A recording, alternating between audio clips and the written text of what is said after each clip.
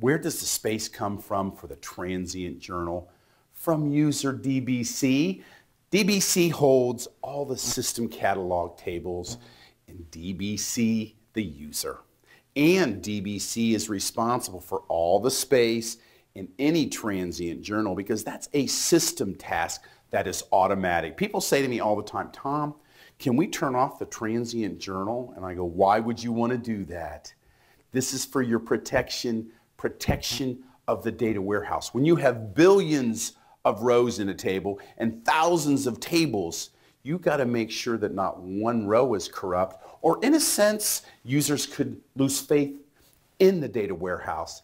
And so making sure that data integrity is perfect is a must, but there's one way to turn it off because it does take time. It does take space. And look at this example here.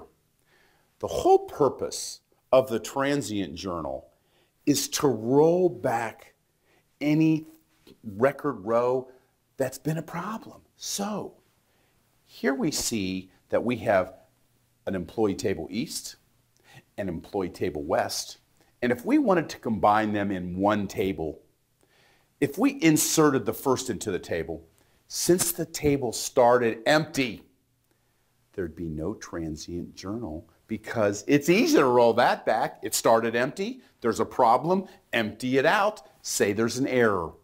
So if you are using an empty table to start with that you're loading to, there's no Transient Journal. There's also no Transient Journal in any of those load utilities.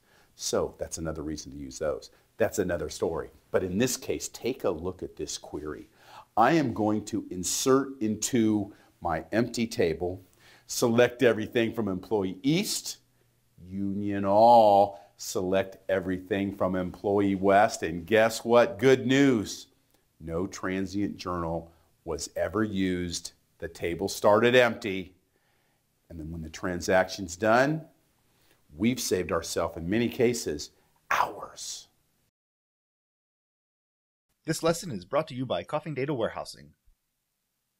Begin your Teradata journey the right way with our Teradata Basics book. Visit coffingdw.com for more information.